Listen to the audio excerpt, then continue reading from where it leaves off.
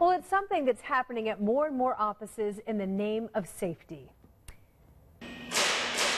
There is an active shooter in the Department of Health. Take shelter immediately or evacuate to the designated assembly point. Yeah, not quite business as usual at the State Department of Health today. Indiana State Police and the Capitol Police held active shooter training there. The goal? Help officers learn the best way to move in and around the building in order to look for a shooter and take them down. Employees learned how to respond and cope with unexpected chaos.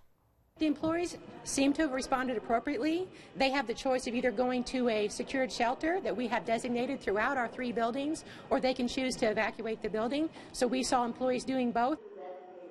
The Department of Health does this drill 2 times a year.